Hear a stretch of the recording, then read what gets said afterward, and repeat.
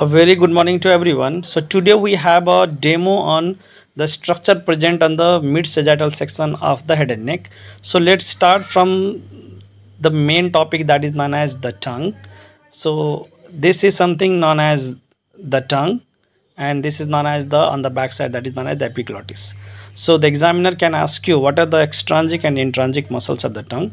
So intrinsic muscles are vertical, transverse, superior longitudinal and inferior longitudinal muscles, while the extrinsic muscles are styloglossus, genioglossus, hyoglossus and the palatoglossus. Now we have to know about the nerve supply of all these muscles. So we have the motor nerve supply. All these muscles is supplied by the hypoglossal nerve, that is the 12th cranial nerve. Same how the palatoglossus, which is supplied by the cranial root of accessory nerve, that is the pharyngeal plexus via vagus nerve.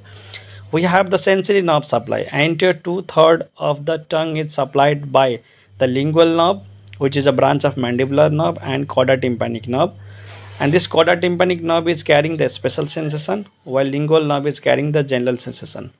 Now we have the posterior one-third of the tongue is supplied by glossopharyngeal nerve, which is carrying both general and special sensation, and posteriormost part is supplied by internal laryngeal nerve, which is a branch of the vagus nerve.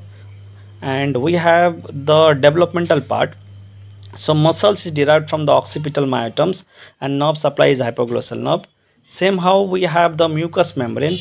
Anterior two-thirds of the tongue is derived from the first arch, and the nerve supply is lingual nerve and cauda-tympanic nerve. Lingual nerve, it is a post-traumatic nerve of first arch, while cauda-tympanic nerve is a pre-traumatic nerve of the first arch.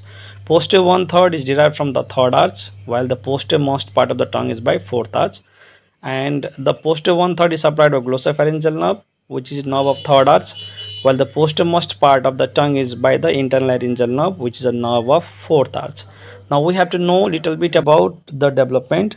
Anterior two-thirds of the tongue is derived from lingual swelling, and posterior one-third is by hypobranchial eminence.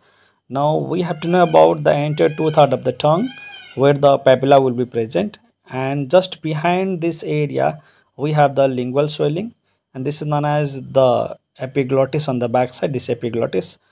And below, between the epiglottis and tongue, we have the vallecula.